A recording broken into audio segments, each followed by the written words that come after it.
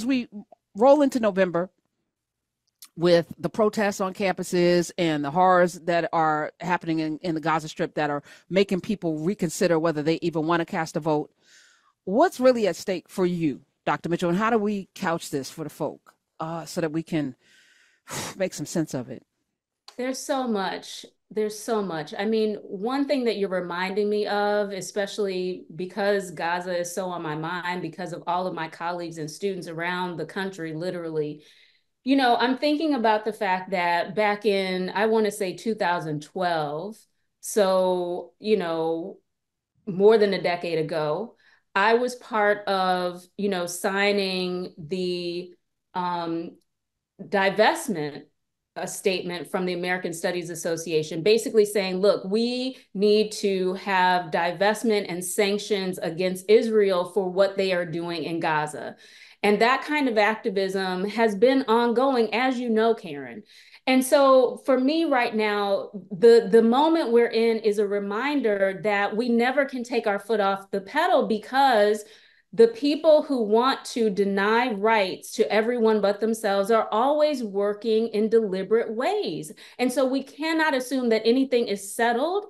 We always have to be moving toward making this place more decent for more people. And so for me, that is the reason why all of us have to figure out what our role is in staying in this fight, and have to figure out how we're going to stay inspired and motivated to do it, right? Because not giving in to despair and thinking this country is never going to be decent toward me and mine, this country is never going to be decent in its dealings across the world, to think that is very tempting. To just be like, it's never going to get better. Let me just do what I can do for me and mine and ignore the rest. That is a tempting thing. And I just want us to recognize that that's tempting and human, but that we have to make deliberate decisions to connect to each other and connect to each other's humanity in order to stay in this fight to make things more decent for more people. The other thing that you had me thinking about when you shared that beautiful clip with us, and as you brought to us this idea about flags and the powerful messages that are being sent with flags, it immediately made me think of a couple things. Before the pandemic, one of my last lectures in person was in Kansas, in the land of John Brown. Mm. And I was being shown around by a historian who had invited me to give this endowed lecture that they have every year. And he was showing me around, and he took me to some sites related to John Brown. And as we were coming up, he pointed out that there was this house that he always noticed whenever he brought visitors to the John Brown site. That house used to have a Confederate flag on it, but now it had an American flag on it. And he said he was perplexed by that. And I said, no need to be perplexed. With Donald Trump in the White House, that American flag signifies exactly what he wanted it to signify. So you had me thinking about that. You also had me thinking about, as I think about Aunt Dolores and her buying that house and having to finagle to do it, thinking about the fact that, I had to sign that my husband knew I was buying this house and selling this house, right? So to your point, we're not too far removed. But the other thing that's related to flags that you have me thinking about is the fact that as I run, whether it is in Bexley, Ohio, or in Northborough, Massachusetts, I'm running into what most people would call the Blue Lives Matter flag. I'm running Mm. into all of the veterans for Trump, Trump 2024, like all of those signs are around to remind me that my fellow Americans do not necessarily believe that I should have the same rights that they have. So for my money, Karen, what that means is that we all have to remember that what we are dealing with is a power structure that is happy to have us all pay attention only to that which is disrupting and making more room for more humanity. It wants us to not notice when the people who are benefiting from all of our exploitation are benefiting from all of our exploitation. So for me, we just all have to find ways to stay in the fight in whatever realms that we're in. Yes. There is, though, fatigue, right? And I'm often reminded that even the civil rights movement, not everybody, as a matter of fact, majority of Black people did not participate. Majority of Black people did not boycott, did not do sit-ins, did not march. We are a nation, a world of bandwagon jumpers. The folk that are always on the front, it's usually a few. There's a scripture that says, narrow is the road that leads to salvation, few will travel it. Few people are going to be out front, you know. The rest of us usually wait to see, you know, if they're going to make it. You know what I'm saying? You know, because we don't want to, you know, try that rough road. Somebody else needs to pave it for us. And, you know, it is frustrating because those people are always the ones that are beleaguered and tired because they're the ones doing most of the work. And then the rest of us will jump on the bandwagon when the work is done, you know. But I'm going to encourage everybody to do some work.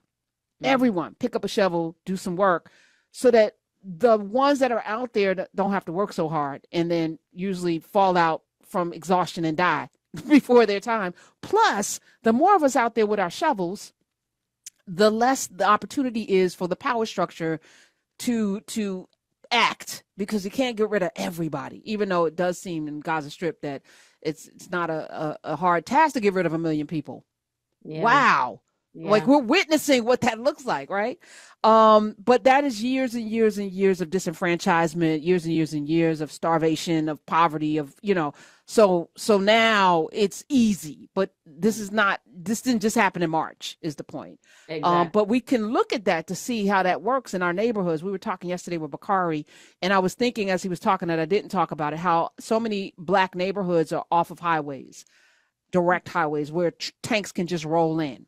We don't think about that. The urban development in many major cities was done by somebody who did not value Black people as humans, right? We don't talk about the architect of these cities, even the projects done on purpose, right? But we live in these places without thought, and we live in these places because we just put our heads down and work, that we ain't got time to really think about how we're positioned easily to be extracted and taken out and put in. We are literally in quote unquote ghettos, which if we go back to Italy before Germany, were developed to put people into destroy, like the ghettos were where people went in Nazi Germany before they went to the concentration camps, right? And we are proud and we rap about being in the ghettos. And I'm not saying that, you know, there's you know, this the elite conversation where everyone should have, but everyone should have a nice life. Everyone should have things because we have enough for everyone to have enough, right? Absolutely have There'd be somebody with 1,000 homes and 1,000 acres of land, and people are going to bed without homes. And it's not about exceptionalism. It's not that they didn't work hard enough. Matter of fact, poor people work harder because they got to usually take a bus or a train, and they have to work a lot harder for a lot less money. Yeah. Than somebody that is criminalizing people for being houseless. It's so upside down in this world right now, and we need to talk more about it. So, you know, kudos to the kids that are putting their careers, their futures, their lives on the line, protesting and not being anti-Semitic, but protesting inhumane behavior and requiring more for their dollars that they are putting into a university system. Yeah. You know, the customer's always right. That's what we were talking about yesterday. Yes. And politically, none of us have a right to check out at this point. Not for you. This is not a personal choice. None of us should be voting just for our own comfort. Yeah. This is about 50 years from now. This is about 100 years from now. This is about your children and grandchildren. What kind of world do you want to leave for them? And you sitting out this one? Because there's so many people that had regrets in 2016, not just Eddie Glaude, not just Mark Lamont Hill didn't vote for Hillary, and now we got Trump. Because it's two people. It was a whole lot of people that didn't vote and regretted it. Yeah. And no, we didn't die under Trump, but some people did die under Trump. Lots. And January 6th happened. Okay, we watched it happen, and we know if there were Black people, it would have been different. So if you can say that, why are you okay with letting this happen again? They're now they've hired more police, even though crime is down everywhere. So again, the narrative is crime, and so much crime. It's actually not the truth. It's not the truth. Now, if you live somewhere where there's crime, you're not going to believe that the crime is down. right? But New York, for example, crime is actually down, but they are militarizing and hiring more, and they're doing more with police, primarily because the mayor is former police officer. I'm gonna say less about him, but here we are. Here we are with more police being. I'm trying to find the story now because I have it. I have it. Hold on, Smith. Don't get me off of here. Hold on. And that's the perfect Airlines. example of status quo. Even if crime is going down, I'm going to keep things exactly as they are by having the same narrative that makes everybody sit back and give me the reins to put money into police and out of libraries, hospitals, etc. There we go. Police departments across the United States are reporting an increase in their ranks for the first time since COVID-19. More sworn officers were hired in 2023 than any one of the previous 4 years. Fewer officers overall resigned or retired. Remember, they were like, oh, fatigue. You know what a fatigue is in the healthcare industry? We got less doctors, less nurses. Well, more police who we don't want them showing up if you're having a mental health crisis, but we're going to bring in more police, and we're going to arm them with more things. These children on these campuses, they're not a threat to your safety. Why are you wringing their arms behind their neck and throwing them onto the ground? Why are you grabbing up teachers who got pocketbooks? They're not a threat to you at all. Why do we need two grown men with their knees on the back of a tiny woman? What is in your mind that makes that make sense? Yeah. As a human being, is that your job? Have you been deputized to go and place bodily harm on these people? Have they told you that? Go out and throw these kids on the ground? Is this because it feels like they're doing it with such glee? Yeah. It's disgusting. It's disgusting. 20% drop in resignations. So there must be a benefit. There must be more money being offered. And we know that it's a cabal. So, if you're a horrible person with friends, you're going to get your friends to join you so that you can do like they did when they hemmed up those two black boys and shot one of them in the mouth because they were living with a white woman. Yeah, because the goon squad. Yeah, the goon squad. Yeah. Now, how many goon squads are there? Yeah. That we don't know about. And this is what's so painful about all of this is that it's all about you need to know your proper place. The police are in place in order to keep so-called law and order, but in this unjust society, law and order means the order of a certain kind of person on top and a certain kind of person on bottom. And even if what you're doing is just saying that there should be humanity in our foreign policy as it relates to Israel and Gaza, if you're saying there should be humanity in there, then maybe you don't know your proper place because we call the shots here. I don't know how this is going to end, though, because here's what I'm hearing.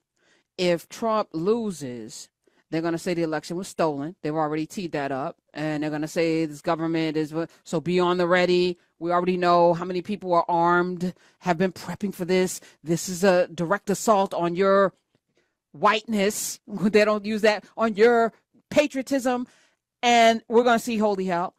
If Trump wins, Project 2025 says day one, here's what we're going to do. And I do ask all of you to download it. It's downloadable, by the way. Yep. You don't have to buy it. It's there. So Dr. Caretha Mitchell is here. Why do you think they've made it? Because they know we're not going to read it? I mean, it is the perverse flex of we are going to do it all in your face. The villains in the United States history and its present are always clear about their agenda, Karen. They have never hidden the ball. They are clear about their agenda. The people who are not clear are the so-called good and decent white people who think that they can avoid conflict and have a nation that is good and decent. So the villains have always been clear. Now, it is absolutely the case that we all have to continue to do our part. And for me, part of what that means is trying to get more and more good and decent white people to get in the fight in a proactive way, right? Similar to Olivia Cole, for example, if I'm being honest. But like that is part of my agenda because it's not as if people of color haven't been doing everything that we can think to do. We need more people to mobilize who think that if they avoid conflict, they're good and decent. No, they have to be proactive.